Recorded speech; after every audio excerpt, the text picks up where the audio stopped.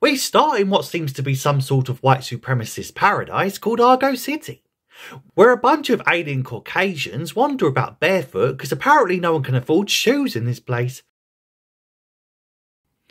Anyway, we soon meet young Kryptonian Kara Zor-El, whose magical wizard mate named Zoltar is a total kleptomaniac, because he's only gone and nicked some magical orb thing that totally powers a place called the Omega Hedron, which is super dangerous given the city now apparently exists in a pocket of trans-dimensional space, after the rest of planet Krypton exploded real good and proper in the original Superman films. Anyway, this Zoltar fella really wants to visit Earth and look at some natural trees what grow there IRL. But after he hands her his pointy shaft and lets her play with his wand, steady, she brings a glass butterfly to life which bursts through the friggin' walls, sending the precious orb soaring off into trans-dimensional space and leaving their ethnocentric city totally doomed to slowly wither and die if it ain't retrieved within a very specific 3 to 4 days. And after Zoltar gets bollocked by Kara's dad Zor-El for recklessly stealing their main power source and then promptly getting condemned to the Phantom Zone now everything's gone tits up, a guilt-ridden Kara decides to jump in his prototype spaceship and head off after it.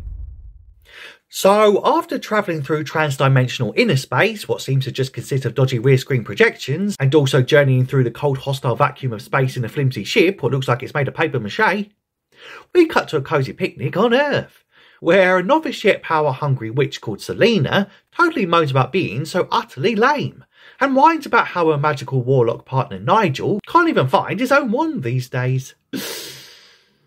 Or some shit. Anyway, after wishing she could be much more powerful, that Omega Hedron thing totally lands slap bang in her soup. And before you can say, either this is law of attraction in action or there's one heck of a good golfer nearby, she realises she don't need no pussy old English bloke teaching her crappy tricks now she has proper magic, so promptly tells him to sod off and not to contact her no more. Meanwhile, Kara's ship has magically materialised under the lake somehow, and she now has a new set of clothes also somehow. And she soon soars out of the lake and onto the shore of an alien planet. And before you can say, why did an old magical wizard have a young girl skirt in his ship and how did she come out of the lake bone dry?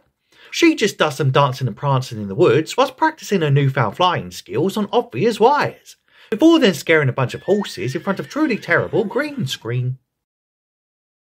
Later, at a random abandoned fairground, naughty witchy poo Selena and her snarky assistant Bianca are totally over the moon that they've now found a magical power source that grants them everything they've ever wanted and will apparently also somehow pay the bills and shit. Whilst Kara arrives in the seedy part of town and gets instantly accosted by a pair of redneck sex pests. Hilariously naive and hopelessly clueless, she politely greets them and asks where the freak she is, before one leers at her ass and compliments her on her super buns. But she just tells him to stop being a creepy pervert and pull himself together, son. 'Cause she's called Supergirl and is totally Superman's cousin, bro. But they just shrug and continue to perv over her fluffy hair and super jubblies. So naturally, she smacks them up and blows them away with her super stinky garlic breath.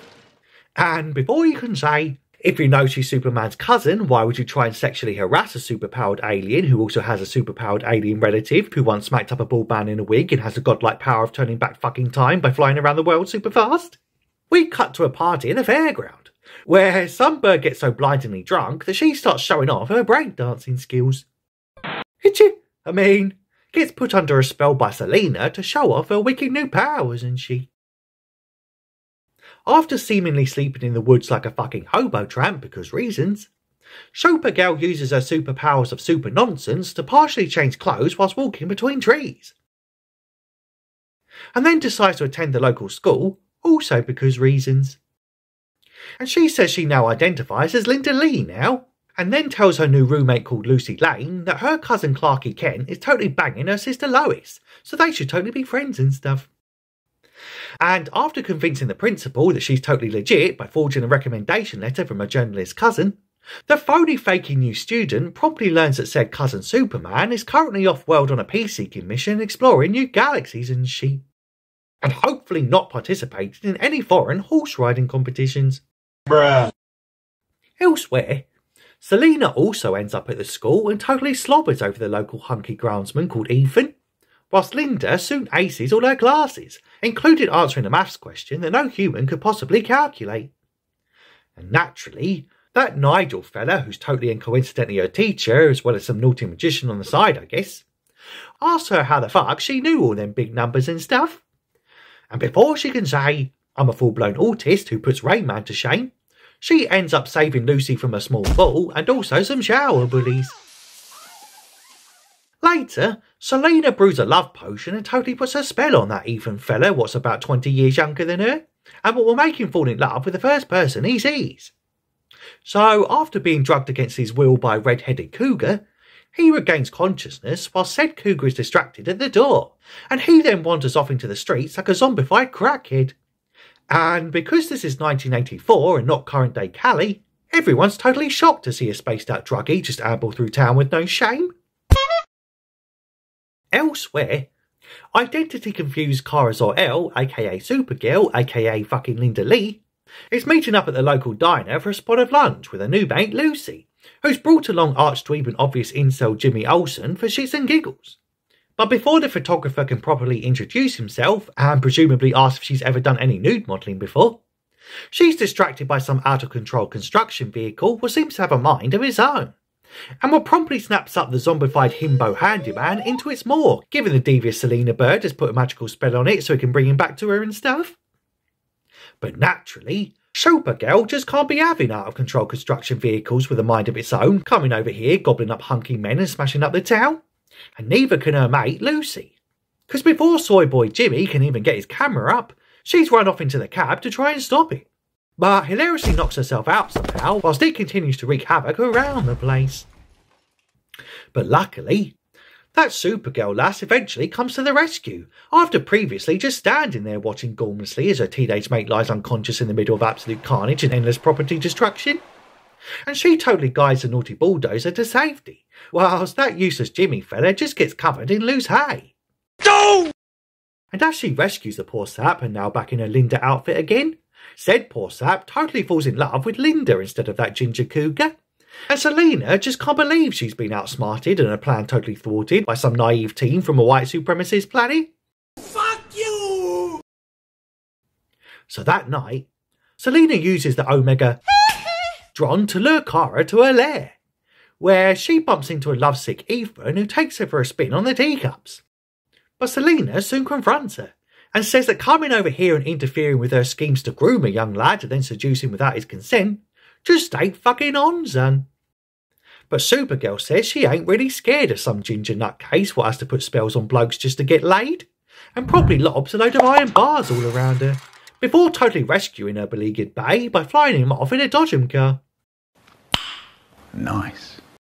After being evac to safety by a teenage girl like a right pussy old cuck, he's promptly bonked on the noggin by a passing coconut because comedy, bro. Meanwhile, Selena begs her old partner Nigel to use his special magics to teleport that Ethan fella over to her, so that interfering super hoe will totally follow. Some shit. Whilst back at the lake, said Ethan fella bangs on about how much he loves that random Linda Bird what he only met a few hours ago when she saved him from being munched up by a sentient bulldozer. But she says she's got to go, bro, because she wants one more ride on the teacups before the park closes. But unfortunately, he won't stop whining about wanting to find his Linda floozy, so she just knocks his face off to get him to shut up about it already.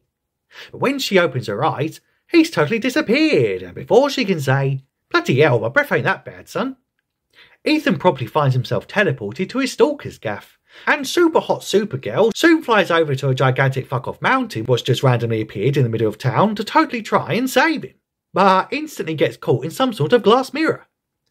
Cause in a shocking twist what no one could ever see coming, turns out it was all just a crafty trap, and the naughty ginger once again zombifies his young mind without his consent, and then snogs the face off of that Ethan chap, also without his consent. Right to jail, right away. And before you can say, I bet this actor couldn't believe his fucking luck when he read the script and saw all the top totty actresses his character gets to smooch, Kara is soon sent off to Croydon, England. Whoops, I meant a dark and dingy hellscape where there's no hope or joy. Turns out this is a place called the Phantom Zone, and she discovers all her super new superpowers are totally gone, and she's all alone, and she... So after wandering around aimlessly for a bit in the bleak landscape, she soon falls into an oily bog like a right Wally. And it looks like it's curtains for the #1 super skank who essentially went to prison for her boyfriend. But luckily, she's soon saved by that kinky Zoltar fella, what seems to love keeping young girls' skirts and costumes in his ship because reasons. You know, that reckless wizard guy what totally screwed the last remaining vestige of his home planet by stealing their main power source for shits and giggles and then getting himself in prison before even getting a chance to fix it? Well, he reckons her mouth's properly honking, so instantly gives her a few squirts of his much needed minty breath spray. Or some shit. Meanwhile, Selena has gone and made herself into a witchy queen and promptly puts poor Jimmy, Lucy and Nigel in a bunch of cages for insurance, and presumably to stave off the boredom of being in a cheesy 80s superhero movie what even Christopher Reeve didn't want to be associated with. Whilst back in Croydon, Kara tells the hopeless depressed wizard fella to stop moping about and cheer up already, and then convinces him to take her to some place called the Rift was totally the only way out. But it's like super dangerous, bro, because it involves a heck of a lot of climbing and also potentially being sucked into a giant fuck-off maelstrom and shit. But Kara just shrugs and says, well, we got to try, pal, because I've got to get back to saving dopey blokes from being eaten by machinery and becoming zombie cucks and stuff.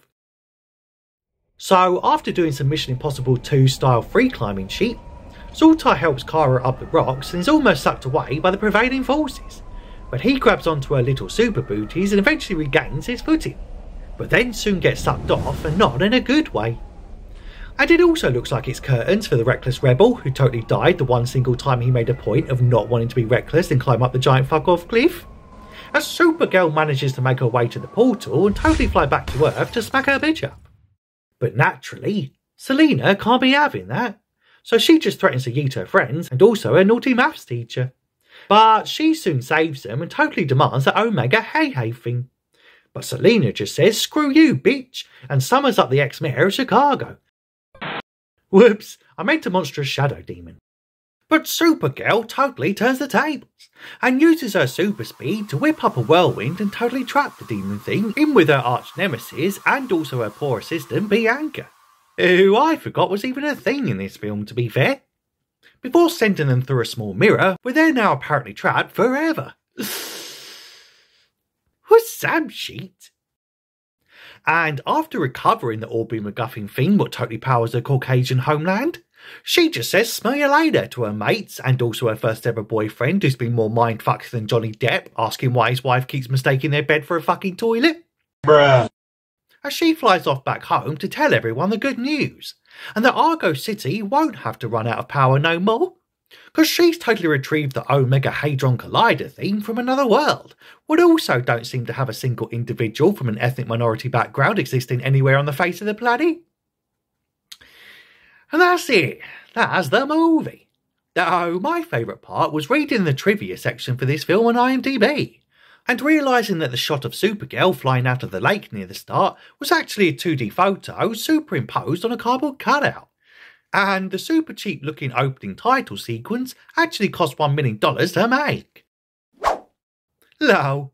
All that money and they still couldn't afford to give the costume department enough dosh to buy basic shoes for the actors. But anyway, that's the plot and that's your lot. Considering that bell thing so you don't miss any future recaps. Oh, and also, thank you for 1,000 subscribey dues, bro. And here's to the road to 10,000.